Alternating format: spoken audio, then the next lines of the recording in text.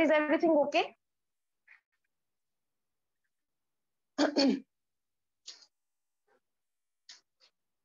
The question 3.11 is given as, what do you mean by isoelectronic species? The first question we have, what do you mean by isoelectronic species?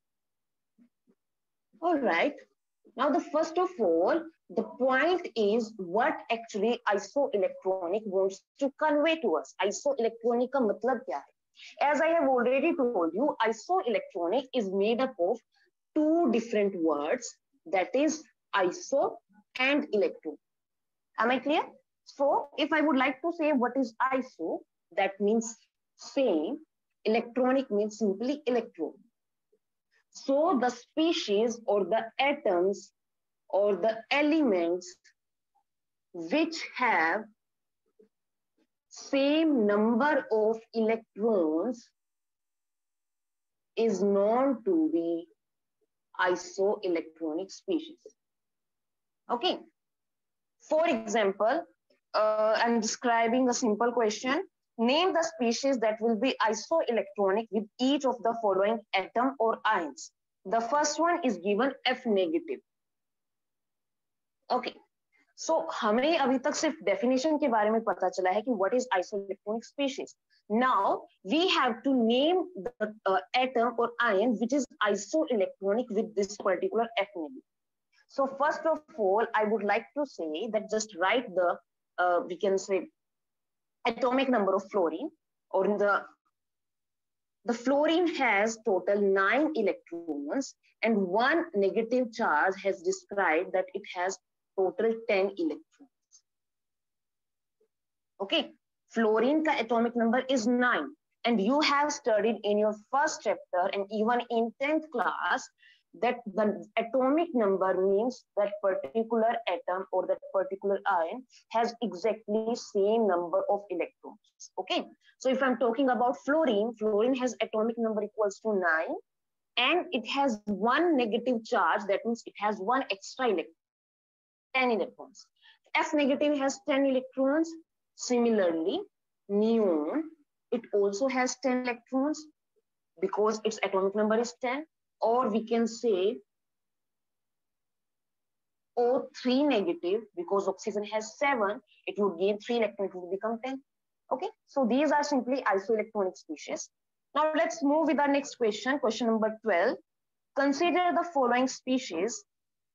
The question number 3.12 tells us we have N3 negative, O2 negative, F negative, Na positive, Mg2 positive, aluminium 3 positive.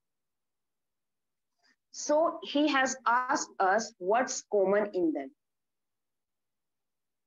Okay, simply bache, if you have a look on this topic, F negative seems to be very simple. It has 10 electrons, we have just shown. Sodium has Z equals to 11. 1 positive means it has 10 electrons. Magnesium has Z equals to 12 minus 2, that is 10. 13 minus 3, that is equals to 10. Oxygen, 8 plus 2 equals to 10. N3 negative, 7 plus 3 equals to 10. Okay. That means they are isoelectronic species. So this question was purely based on isoelectronic species. Now next question is, arrange them in the order of increasing ionic radii. The next question is, we have to arrange them in the order of increasing ionic radii.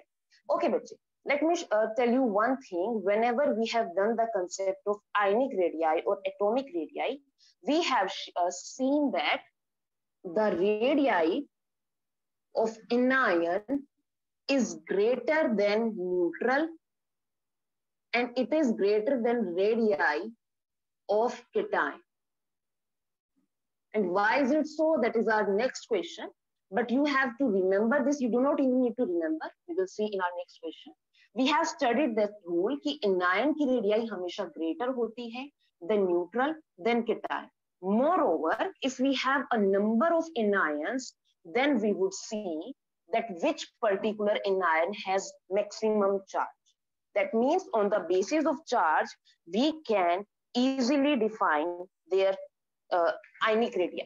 So simply N3 negative, it has maximum charge, so it must have maximum ionic radii, then O2 negative, then F negative, then Na positive, magnesium 2 positive, and aluminium 3 positive. Because in the positive, the maximum charge, it would be the smallest it would. Okay, and why is it so? That's our next question. So this is it. We have just done with the help of isoelectronic species as well as the radii of anion and cation. Clear? Now the next question is, why cations are smaller and anion are larger in their parent nuclei? So it's the same question we have done. All right. So now we have cations and anions, and we are asked that these are the smaller and these are the greater. Okay, let's have a simple look, bache. If I'm talking about my Na, this is something which is very neutral. Okay, if we're talking about Na positive and same as it is Na negative, now what would be the variation in it? If I'm talking about my cation, that is Na positive, it means, suppose this is my nucleus and there are electrons surrounding to each other. Okay. Now the point is, we have removed one electron. We have excluded one electron. तो जब हम एक electron को exclude कर रहे हैं, what's happening? The number of negative charge would be lesser as compared to positive charge. दोबारा सुनिए. Suppose we have 11 electrons first of all and 11 protons. Now we have removed one electron, that means 10 electrons and 11 protons. That means the positive charge is higher than the negative charge. We have easily seen that. As the positive charge is higher than the negative charge, it means the force of attraction of nucleus to the electron would be maximum. Positive charge is higher than the negative charge. The force of attraction says us that opposite charges attract to each other. When it has maximum positive charge, it would easily attract the negative to itself, and due to attraction, our size would be decreased. Due to attraction, they would come closer to each other. पहले वो थोड़ा separate थे. Due to attraction, they would come closer to each other. Due to closer attraction, the size would be smaller. Am I clear? So simply we can say, in the case of cations, due to increase of nuclear charge, due to increment of positive charge, the size would be small. Clear? Same as it is if I'm talking about anion, it's just opposite. It has more number of electrons. So nuclear charge would be less.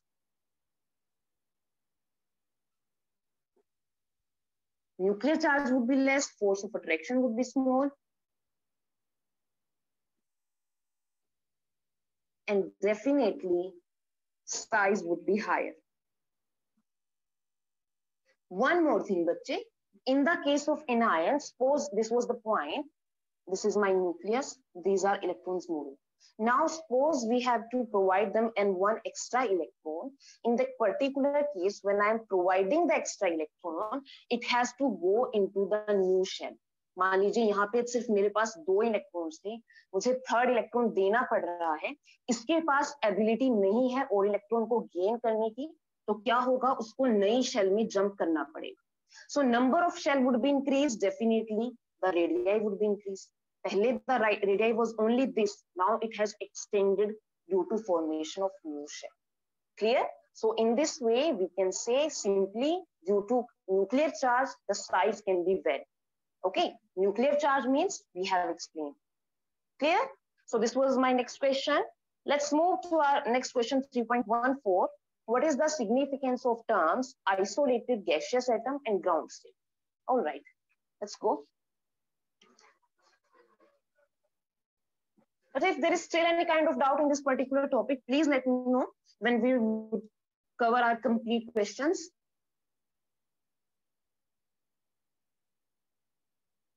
Okay. So the next question is we have to define isolated gaseous atom and the ground state. Isolated gaseous atom and ground state, denoted as GS, while defining the ionization enthalpy and electron gain enthalpy. Ionization enthalpy and electron gain enthalpy. Okay, but say this question is nothing. This is just the definition of ionization enthalpy and electron gain enthalpy. What is ionization enthalpy? Simply, ionization enthalpy is the energy required to remove the most loosely bounded electron from the isolated gaseous state. I'm again repeating, energy required to remove most loosely bounded state from electron from isolated gaseous atom. So ionization enthalpy wants to say to us, if my atom is isolated, it is in atomic form, then how much energy is needed, that is known to be ionization enthalpy. Okay, this means if I'm talking about oxygen, and we have to remove one electron from it, this is not my ionization enthalpy. Why? Because my oxygen atom, they has been combined to make a molecule. But the definition says we need a isolated gaseous atom. That means only in oxygen we have to remove one electron, that is known to be ionization enthalpy. Am I clear? So this is just a simply definition which wants to say, that's why in periodic table we have seen that we have named the simply atom like oxygen, sulfur, selenium, tellurium, and many more. Am I clear? So we have to remove only the electron from isolated atom. Okay, so this was it. This was all I wanted to say about this topic. Now next one is ground state in electron gain enthalpy. When I have defined the electron gain enthalpy, what I have said? I have said that it is quite opposite from the ionization energy. And how is it so? Ionization energy says we need energy to remove electron from it. Whereas electron gain enthalpy, the name suggests we need energy to gain an electron. It was removing an electron, it was losing an electron, it is gaining an electron. Now the point here is we have the term ground state. How can you relate ground state with electron gain enthalpy? This is so simple, bache. In second unit, you have seen that my atoms, my electrons, they're moving around the nucleus. First, we have ground state, then is my excited state. So ground state here defines that this is present over here. But when we have we provide it more energy, its electron would simply jump to the excited state. That means if I have provided extra energy to the electron, which is very close to the nucleus, it is in first shell K, it would easily jump to second shell L. Okay, or we can say it would jump from n equals to 1 to n equals to 2. So this is known to be ground state when it was moving by its own energy. We do not have to provide it extra energy. This is known to be ground state. That means electron is at rest. This has its own energy. Okay, but when we have provided extra energy, we have to gain more energy. What would happen? It would jump to the highest. Clear? So this was all about the topic, isolated gaseous state and the ground state in these two terms, ionization enthalpy and electron gain. Okay, so let's now move to our next topic, that is question number 3.15. That's a good question. We have a numerical over here. Let's see.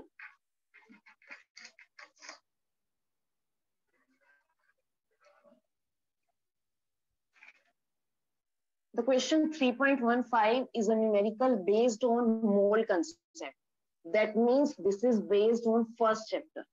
So, bache, I just want to say that whenever we have completed our third chapter, it means the book writer wants to say to us, we have commented over first two chapters. So I'm again repeating, if you are studying third chapter, you need to revise first two chapters also. Okay. So please be in touch with all the chapters, make your solution or make your notes ready as well. Okay. So next question is, energy of electron in the ground state is known to be minus 2.18 into 10 raised to power minus 8 joule. And we have to require the ionization enthalpy of same atom in terms of kilojoule. And also we have to give one kilojoule per mole.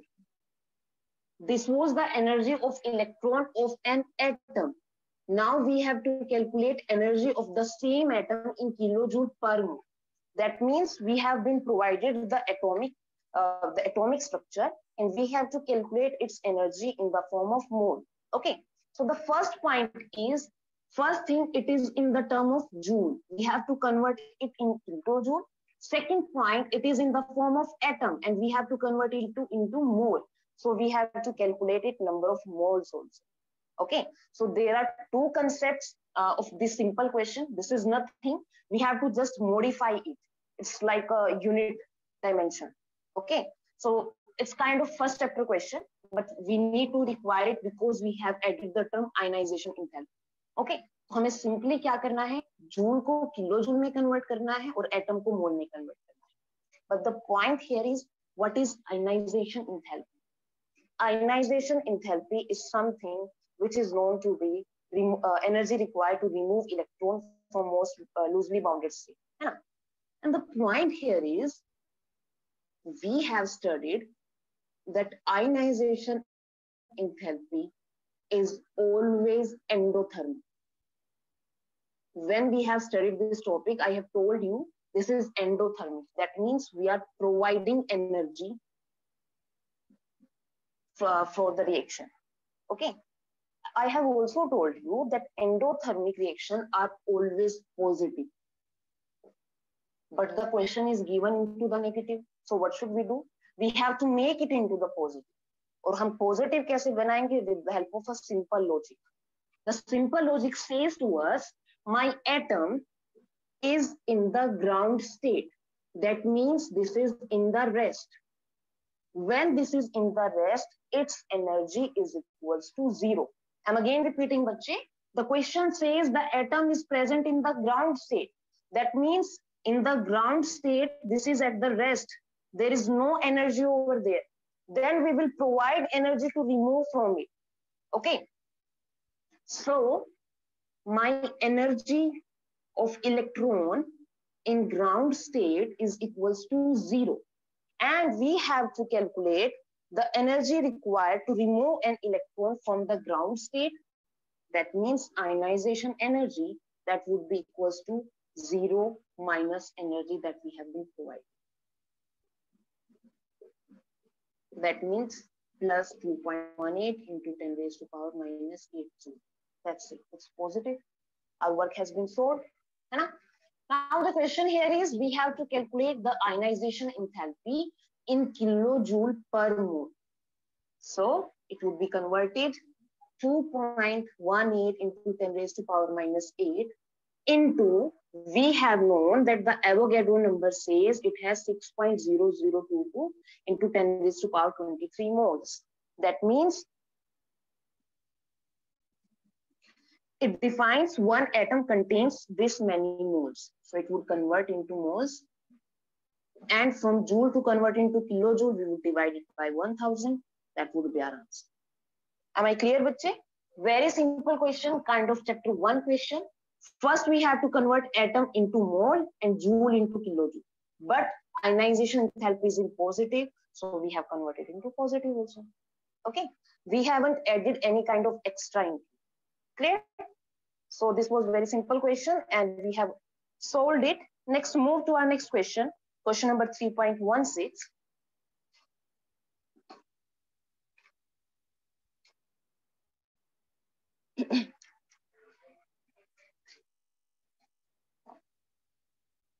All right. The next questions बच्चे on this chapter are based on the trends. यानी हमने जो इतने सारे trends study किए थे, whether it was of ionization energy, of atomic radii, electron gain enthalpy, और metallic non-metallic character, हमने स्टडी किया था कि डाउन द ग्रुप कैसे इंक्रीज होता है, अलोंग द पीरियड क्या वेरिएशन आती है. These questions are based on this concept. Okay, so let's move with the next question.